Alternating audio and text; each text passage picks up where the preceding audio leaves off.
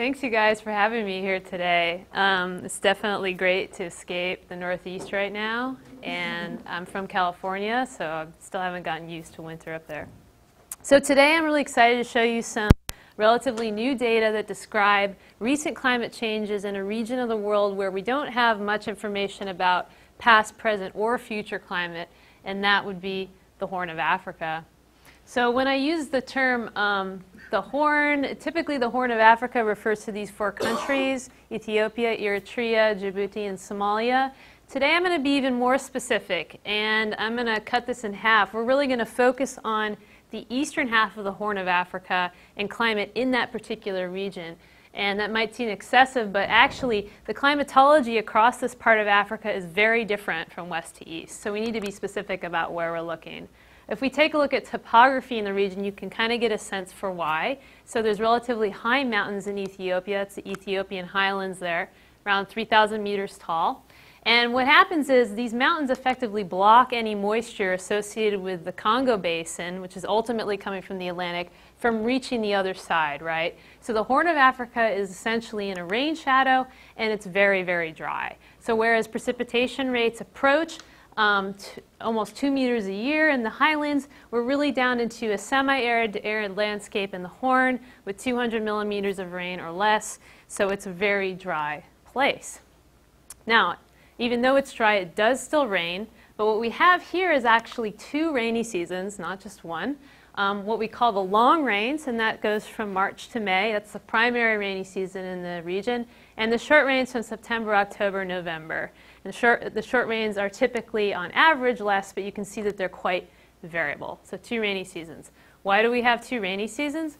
Well, it corresponds to the movement of convergence zones across the region through the year. So just to give you an overview of climatology in this region of Africa, it is complex. Just showing you the annual cycle and precipitation rates here and surface winds. And then I've drawn some schematics of the intertropical convergence zone and the Congo air boundary. That's a second convergence zone that is the divide between Atlantic moisture and Indian Ocean moisture, and they meet in the middle of the continent. So in DJF and JJA, in fact, you can see that there's essentially no rain in the Horn region, and we've got winds that run parallel as they're associated with the winter and the summer Indian monsoon. They don't bring any moisture, they're divergent. In contrast, during the boreal spring and fall, we've got onshore winds, and they are bringing moisture from the Indian Ocean into the Horn, so that's our two rainy seasons. So the Horn of Africa is in the news often enough for reasons that, I guess are a bit depressing in some ways.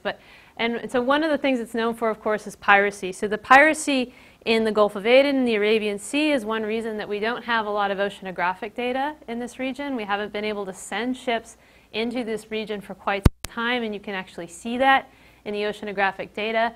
And for the same reason, we don't have a lot of information on climate. More recently, this region, it's sort of in a state of ongoing civil war, and they've seen the rise of militant groups like Al-Shabaab, which is an affiliate of Al-Qaeda. So suffice to say, it's a very difficult place for an average person to live. And it turns out that on top of that, 75% of the working population there is dependent on rain-fed agriculture. So rain-fed agriculture in a region that is pretty arid to start with. And that's the primary means of subsistence in the region. So because that's the case, and because there isn't really a functional state, the people are quite sensitive to changes in climate in this region. And we saw that in 2011. There's a very severe drought in Somalia that resulted in 250,000 deaths associated with famine. So the minute the drought hits in the region, there's a response. There's very little capability for adaptation. And it has repercussions that are obviously geopolitical as well as humanitarian. So it's important to understand, how do the climate dynamics work in this region? What do we know and what do we not know? Now, one thing that we do know is that the drought in 2010-2011 is actually associated with La Nina conditions in the tropical Pacific. So just showing you here a correlation, field correlation between the Niño 3-4 index in tropical Pacific and rain. And I've actually flipped the colors just to demonstrate that when El Niño 3-4 is negative, in fact, we have reduced rainfall in the Horn of Africa. So it's a positive correlation. So in 2010 and 2011, La Niña state in the tropical Pacific, much less rain. Mostly the short rain season is the one that is affected by this relationship. Conversely, during El Niño years, the region experiences pretty heavy rains and potentially even flooding. So we know about this connection between the tropical Pacific and East Africa, but there's something else that made 2011 the worst drought in the last 60 years. And that is the fact that it occurred on top of a rather worrisome decline in the long rain season, the primary rainy season for the region. So we've seen satellite data and other gridded products since the 1980s show this sort of persistent decline in rainfall during MAM. And there's quite a bit of discussion in the climate dynamics literature as to whether this decline is representing multi-decadal variability in the Indo-Pacific climate system and therefore is just sort of like a natural swing, or whether it's associated with global warming. So it's really hard to figure that out when this is all you have. Now we do have observations back here, but this is a gridded product, and as you might imagine, there's very few on-the-ground observations in the Horn of Africa in the early 20th century. So we really do not know what happened before 1980. So we have no context to really interpret that decline. So this is a clear case where the instrumental data are not enough, and we need to go to the paleoclimate archives to figure out how climate has changed in this region and give that decline a context, right? So all of you, many of you here do paleoclimate, and so you're familiar with all these different archives that we have and the ways that we can record climate change in natural archives, tree rings, ice cores, corals. Most of my work focuses on sediment cores, and today what I'm going to show you is some data from some marine sediment cores actually collected from the Gulf of Aden in 2001. And so these cores were collected on one of the last cruises in the region before piracy basically shut down oceanographic research. So we're very lucky to have them. They sat unopened for 10 years, and we just opened them in 2011 and have been working on them in the last 3 years. And they've been giving us a really unique view of climate actually in the Gulf of Aden, but also over the Horn of Africa itself.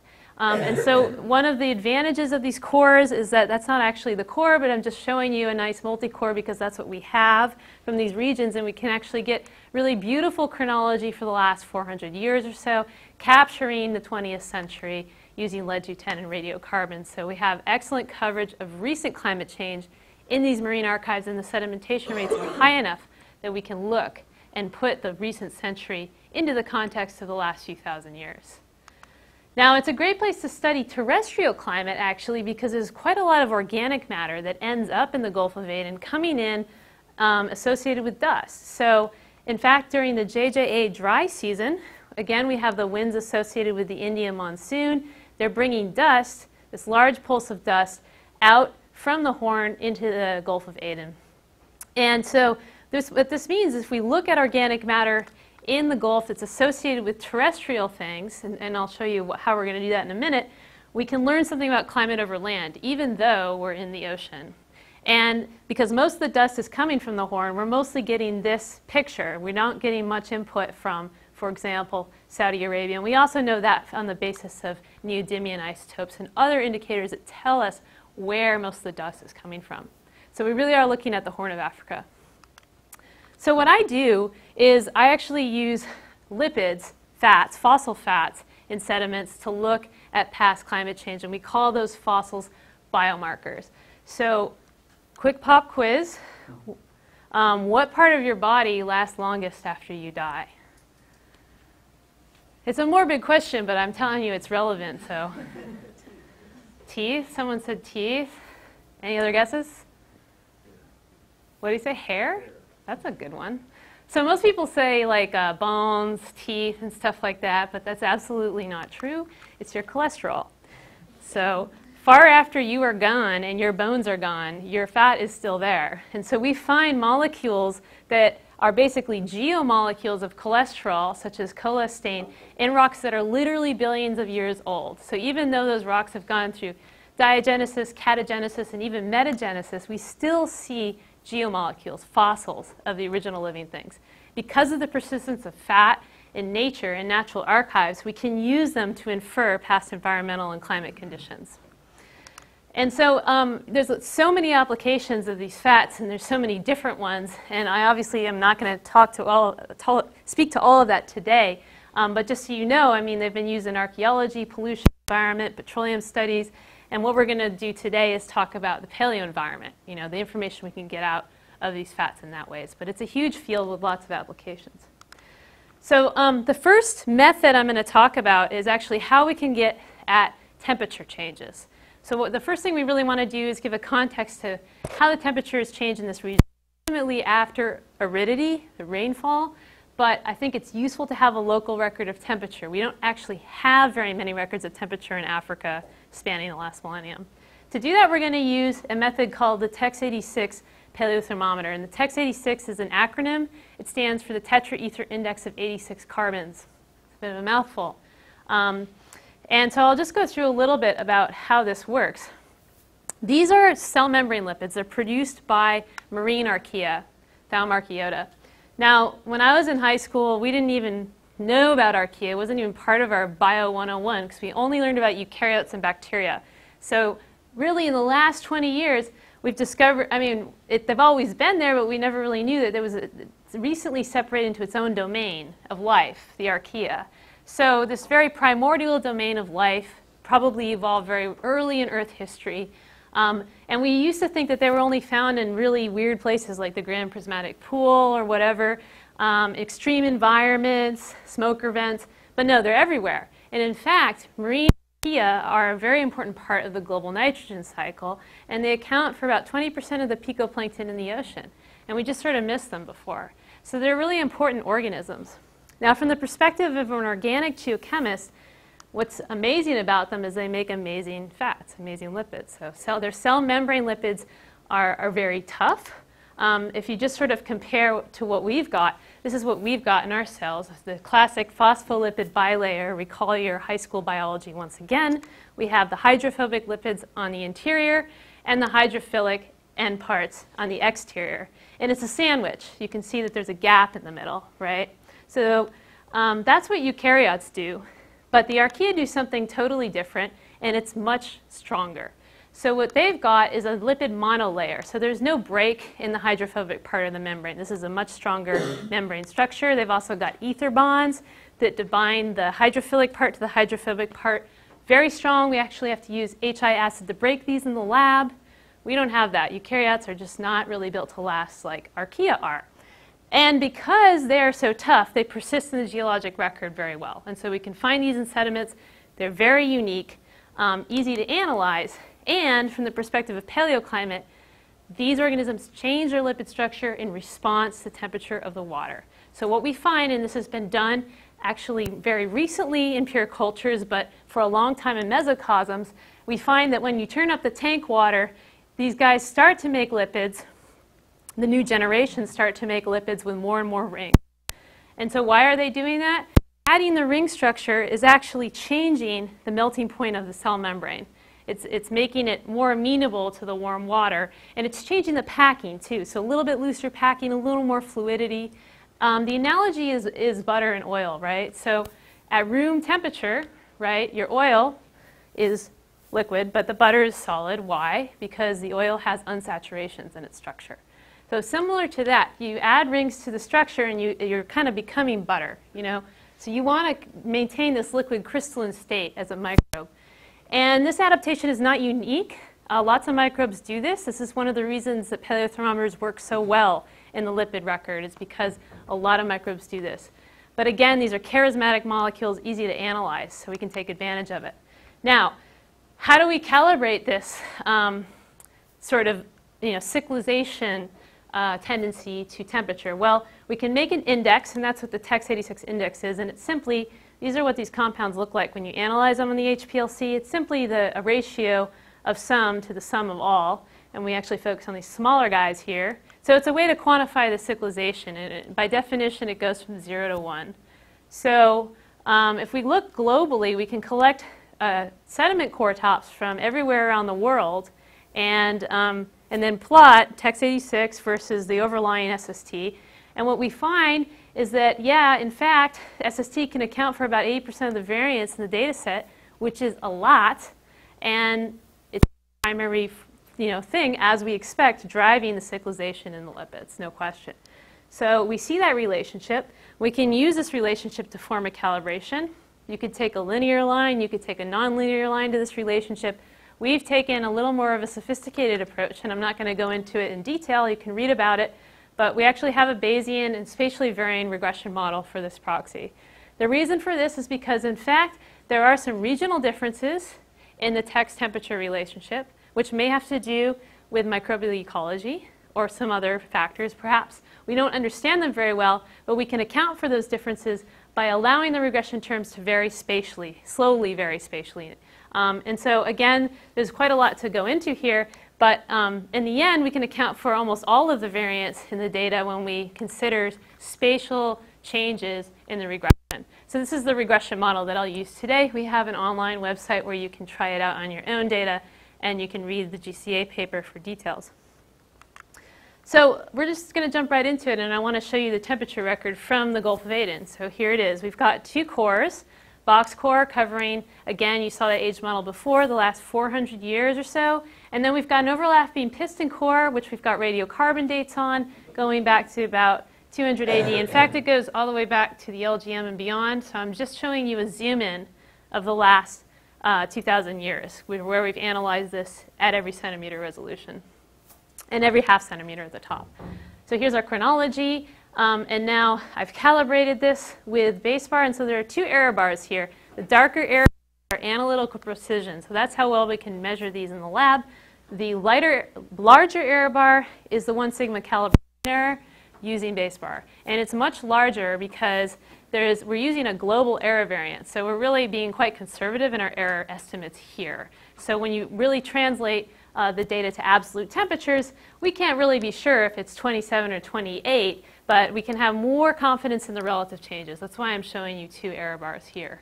So we have the ability to pick up the relative changes with our analytical precision, but the absolute numbers, there's more wiggle room. Nonetheless, here's the HAT-ISST 1980 to 2014 mean. So at least the mean values are approaching observed mean values, which is nice to see. And so what do we see? Well, we see, actually, the first millennium somewhat warmer, okay. And then the second millennium AD, it's actually cooler consistently here. So this is not really if you're familiar with last millennium climate, it's not completely classical temperature history. But then, of course, the warming of the last 100 years, 150 years, we see that quite clearly in the TEX 86 data. How reliable do we think the TEX is at recording that? Well, because I'm calibrating this proxy with a global calibration data set, I can compare it to local temperature records, and they will be essentially independent from that. So we can just plot on top of this to take a look, a couple of gridded products. So again, keep in mind we don't actually have observations in the Gulf of Aden, so these are also interpolations, they're also estimates. They're not necessarily the truth.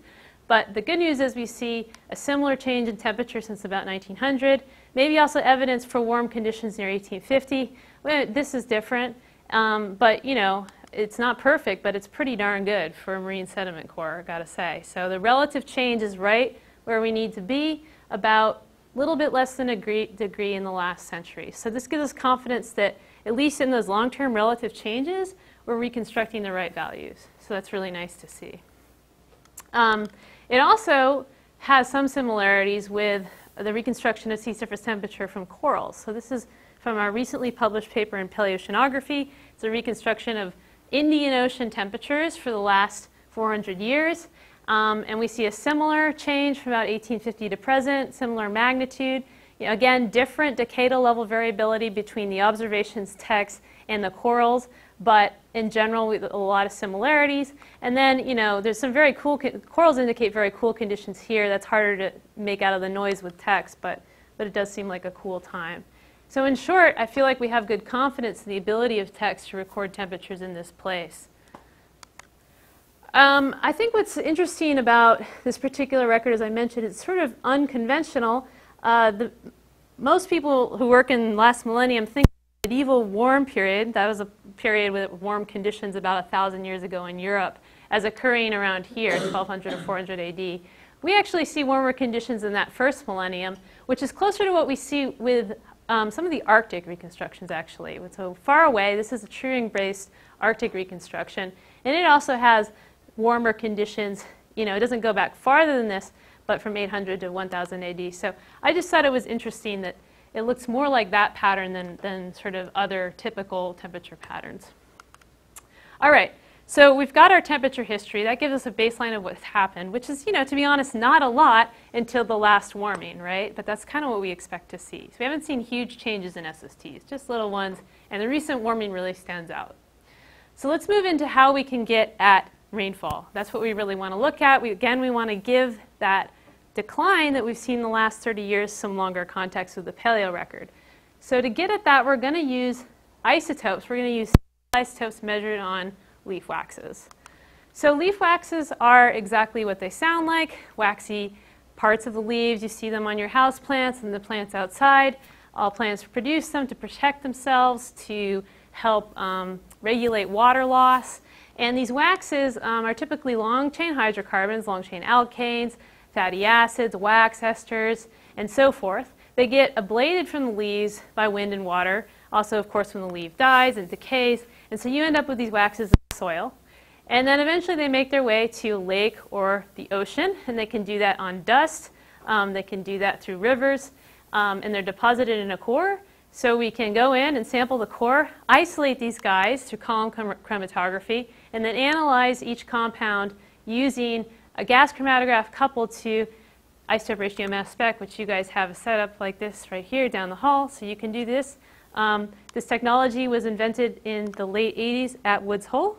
Well, okay, Indiana, Woods Hole, depends on where John Hayes was at the time, but this has really opened up a new analytical window for those of us who are interested in looking at climate environment, because now, rather than measuring bulk isotopes, we can say, okay, I'm measuring a terrestrial lipid, I'm measuring an aquatic lipid, and there's lots of ways to use those isotope systems. So today we're going to focus mostly on hydrogen. Why do we want to measure hydrogen? Well, obviously these hydrocarbons have a lot of hydrogen, so we're really, the only things we can measure typically are hydrogen and carbon. And it turns out that the deuterium content of these leaf waxes ultimately reflects the deuterium content of rainfall on the landscape, the water that the plants use to make the waxes. Now, how you get from A to B, a little bit more complicated, so I'll step you through a couple steps here. This is just a schematic, but if we start in the tropics, we've got rainfall somewhere around 0 per mil freshly evaporated off the ocean, falls on land. As it's in the soil, maybe there's some enrichment in the heavy isotope as you lose the light isotope to evaporation.